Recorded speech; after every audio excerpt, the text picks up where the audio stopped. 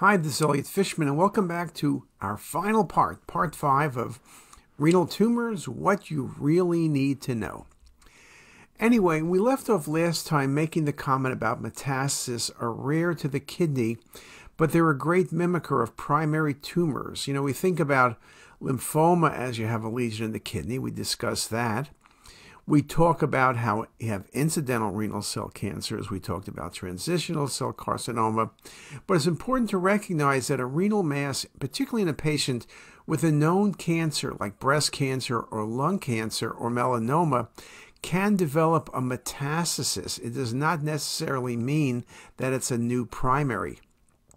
How we manage these patients with oligometastatic disease will depend on the primary tumor and depend on the patient, and typically it's a multidisciplinary approach. These days, particularly if tumors are smaller and there's no other disease present, partial nephrectomy or ablation can be done, but that's really going to depend a lot on the primary tumor and the patient's other diseases that are present. In this article by Zhao, we found that the most common primary tumors in descending order were lung, colorectal, head and neck, breast, soft tissue, and thyroid. This is consistent with what we all know, that lung cancer is the most prevalent source of metastasis to the kidney. Now, when I think about colorectal cancer, I've seen colorectal involve the kidney when you have recurrence, particularly by direct extension. It's pretty rare, and I cannot remember a really good case recently of metastasis, but to me, the one that I think about are lung, breast, and melanoma. Here's a good example of a patient with breast cancer. You can see the lesion in the left breast. Patient's being treated. There's a left pleural effusion. There's adenopathy in the mediastinum. And there's a mass in both the left and the right kidney. Looking only at the kidneys, you could have thought about lymphoma. You could have thought about synchronous primary tumors. This was eventually biopsied. You also see the liver mets. This was metastatic renal cell carcinoma from a breast primary.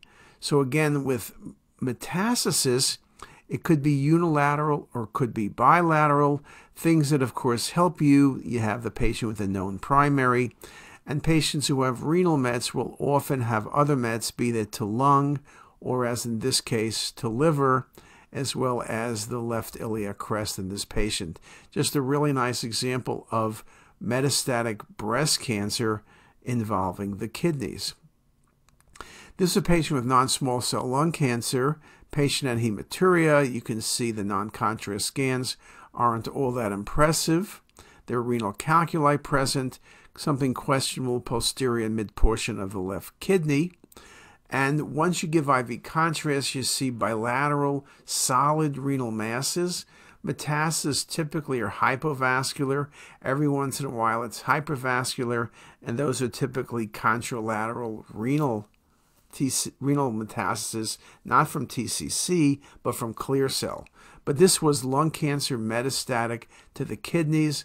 Looks exactly like the breast cancer case.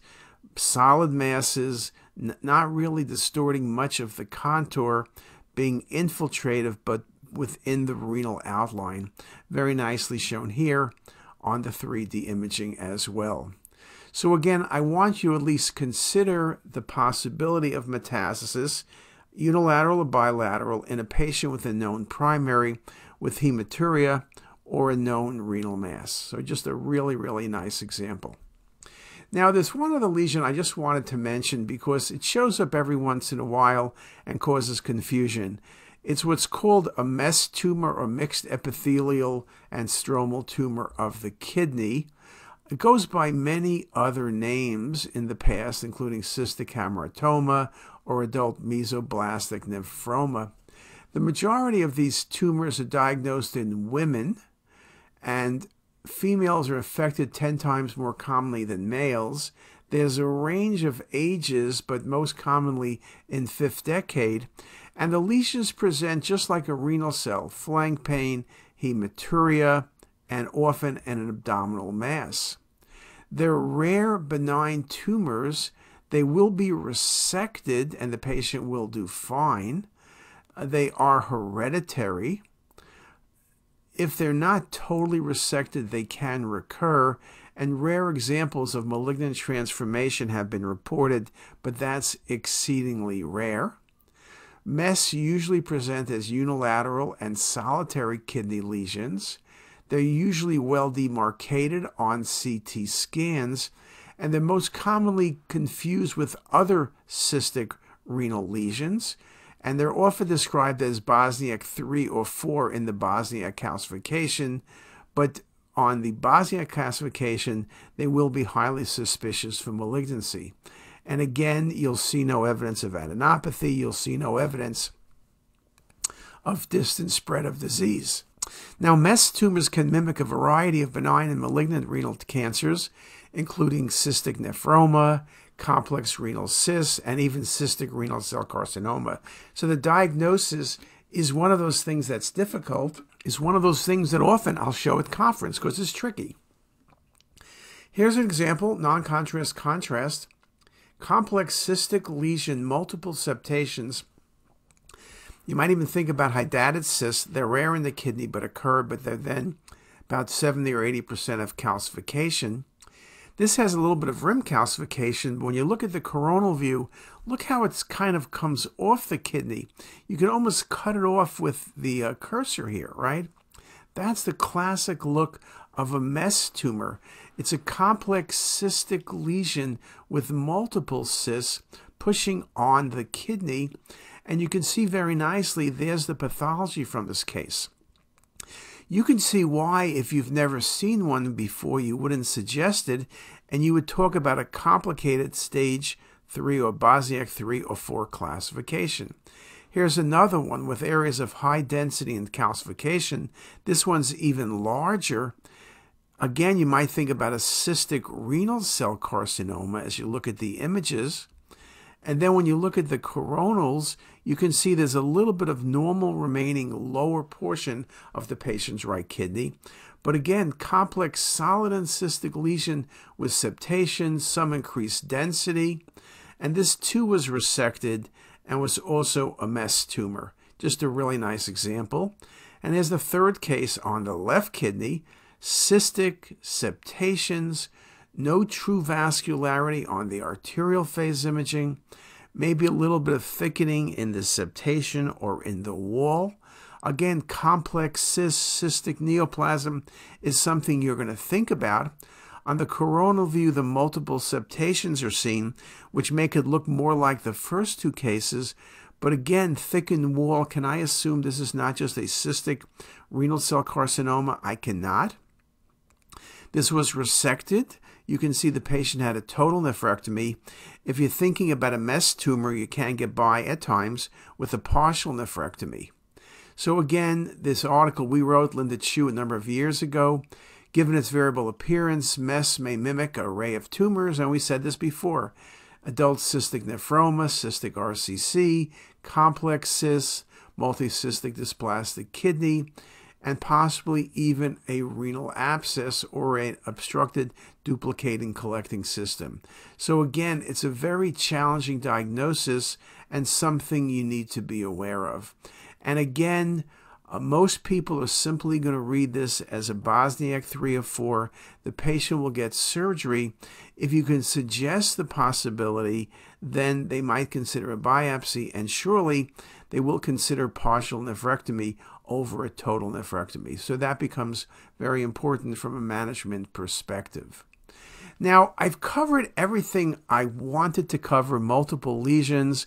I mentioned some of the difficulties and complexities between lesions simulating other processes. I showed you how transitional cells can look like renal cell carcinoma, and how transitional cells can look like lymphoma, and how lymphoma and abscess can overlap, and how MES tumors can look like complicated cystic clear cell renal cell carcinomas. We spoke about many things. We know that protocols are critical in understanding of lesions. The role of multiplanar and 3D we've also hinted at a little bit. If you look forward, AI, I think, will play a major role in helping us recognize tumors. There's been a few articles talking about AI both not only in renal cell but in prostate cancer and bladder cancer, helping us predict what the lesions are and also helping predict how to manage the patients.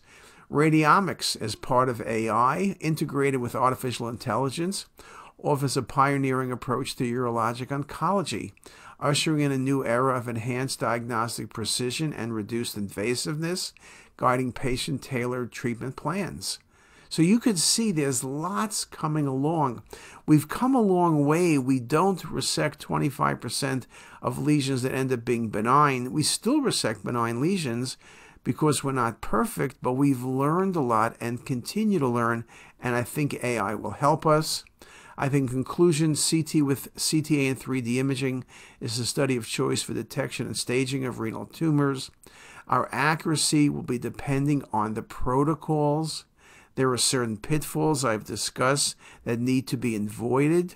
We talked about protocols when you do non-contrast, the importance of non-contrast, the importance of cortical medullary phase, how many phases do we do, how do we minimize dose while optimizing lesion detection and classification, are all things that are very important and things you need to work on and make sure you're doing correctly in your practice.